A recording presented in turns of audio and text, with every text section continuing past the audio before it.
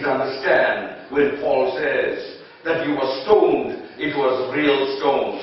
3 times he was shipwrecked. I mean, one time is enough for you to tell yourself, you're never ever going on a ship again. One time is enough. I can assure you that. After that kind of an experience. But 3 times he spent a whole night and a day adrift at sea. He faced dangers in the city. Yes. Out in the stormy seas. He faced dangers from men who claimed to be Christians. His own, very own. And he lived with weariness, pain, and sleepless nights. He was often hungry and thirsty. He shivered with cold without enough clothing to keep him warm. Are you hearing me? This is the Apostle Paul, who wrote approximately 1/3 of the New Testament. Did God come up to him and warm him up somehow? No. He endured all of this. And then on top of all of that, he carried the daily burdens of all the churches. And if you know church folks, if you know church people, then you know that must be a big burden. Of course, you don't know them. Paul said, you think I'm weak? I'm not weak. He said, all these things, not some of these things, but all these things that I'm telling you, God knows that I'm not lying. I'm not making it up. Imagine how his congregation felt, the hearers felt, after he told them everything that he'd gone through. They were left thinking, we don't have it so bad after all, and we complain so much. Yeah, we heard that despite what you're going through, someone would love to be in your shoes. Despite what you're going through, someone would prefer your shoes than theirs. Don't look at mine. Saw the children, they were looking at my shoes. You don't want to walk in my shoes. You really don't want to. The story goes on that once Paul was in Damascus, the governor kept guard at the city gates to catch him. He said, well, we got him. We'll keep guard at the gates. But what happened? Paul was, by good faith, a basket case. The elders of the church put him in a basket and set him down the wall, and he escaped the governor, escaped getting caught.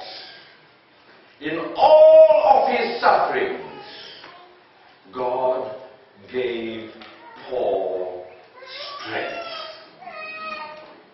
In other words, each time that it appeared as if Paul would face defeat, he became a basket case.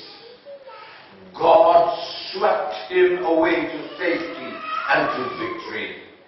And we need this morning to realize and understand that the same God who delivered Paul back then is right here to deliver you and me from whatever the situation.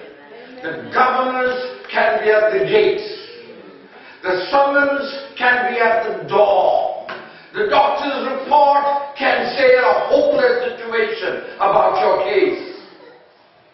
But God can deliver you from every bit of that. Amen.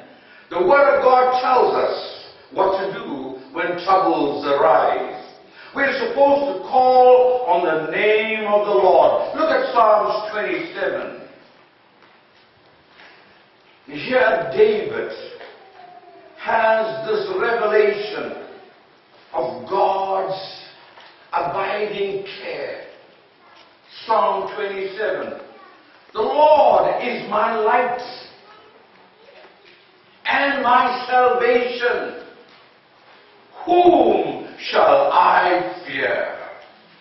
The Lord is the strength of my life. Of whom shall I be afraid? When the wicked came against me to eat up my flesh, my enemies and foes, they stumbled and fell. Though an army may encamp against me, my heart shall not fear. Though war may rise up against me, in this I will be confident.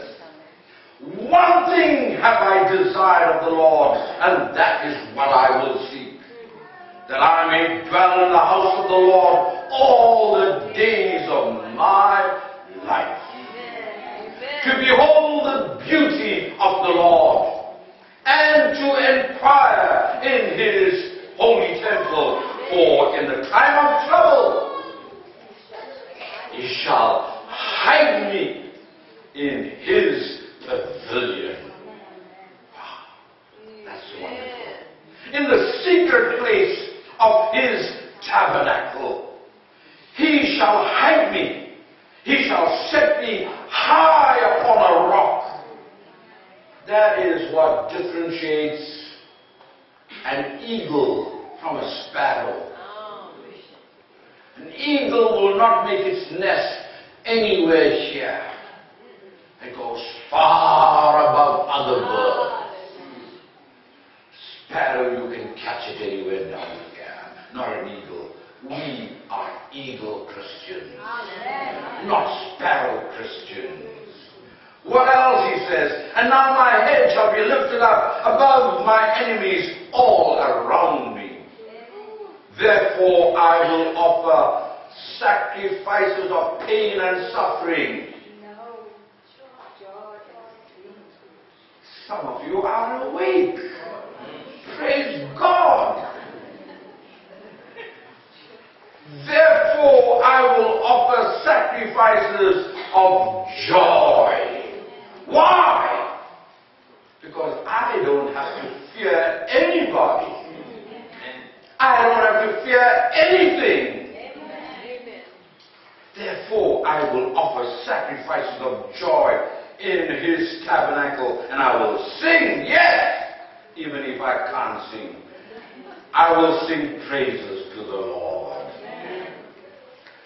Wait on the Lord, not on the lawyers, not on the social affairs department, not on your boss to give you an increase. Wait on the Lord. Amen. Be of good courage, and he shall strengthen your heart. Wait, I say, on your boss. No. Wait, I say, on the Hallelujah. Amen. Wait on the Lord. Amen. So, dear brothers and sisters, don't wait until trouble is over to get yourself together, because you need to be together in order to deal with your trouble. Don't say everything is going to, I'll get together when everything works out. You better get together now, or else it will never work out. In other words, before life becomes or makes you a basket case, you need to steal away to a quiet place and just have a little talk with Jesus. A little talk with Jesus makes things right. All right. Just a little talk with Jesus. Let me leave you with this. While one definition of a basket case points to a person who may be on the verge of losing control, there's another definition of a basket case that points to a person who is about to be touched by the strong hand of God. Now, stay with me now and don't miss me. You see, in the early days of the Greek theater, the characters would wear masks on stage to represent either tragedy or comedy. Whenever something bad was going to happen to a character on the stage, the playwright will always have another character above the stage to wear the mask of God. When the character could not find a way out of his problem, the stage hands knew that this was a case for God in the basket. And God would be lowered down in the basket. Once on stage, the God in the basket would save the characters from impending tragedy. But every now and then, life's troubles will get to where you can't handle them by yourself. That's when people might call you a basket case. That's when they will say that your case is hopeless. That is when they will say nothing anybody can do for you. But you will remember in Egypt, Pharaoh had given a command that all the little boys would be killed, and there was this one Hebrew mother, and she said, I don't want my boy to be killed. I love my boy. She was powerless to stand against the Egyptian soldiers.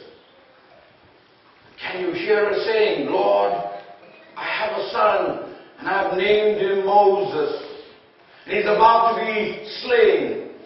I'm about to lose my mind because I don't really know what to do. I don't want him to be slain. God heard her, and he said, that sounds like a basket case. He inspired her to make a basket and put baby Moses into this basket. The Nile River, it is said, had strong currents. But the peace of God came over this mother. Don't worry about the crocodiles. Don't worry about the strong currents. Don't worry about the possibility of turbulence. He said, I got the baby in my hand. There might be a mother here. There might be a father here this morning worried about their children. Listen to me. When you've done all that you know that you must do, put your children in God's hands. And He'll take care of the rest. What about the 5,000 people that sat listening to Jesus preach?